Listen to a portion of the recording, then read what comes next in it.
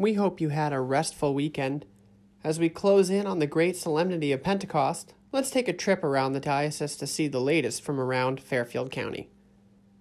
First, we stop at St. Charles Borromeo Parish in Bridgeport. Check out these beautiful pictures of their Mother's Day celebration last weekend. Since we're in the month of May, there have been May crownings around the diocese. Check out the pictures. In case you missed the big news, Bishop Frank and the other bishops of Connecticut will be reinstating the obligation to attend Sunday Mass effective Pentecost. Listen to Bishop Frank's announcement here. But for everyone else, I have come to you with a simple message. It's time to come home. It's time for us to come together as a family of faith.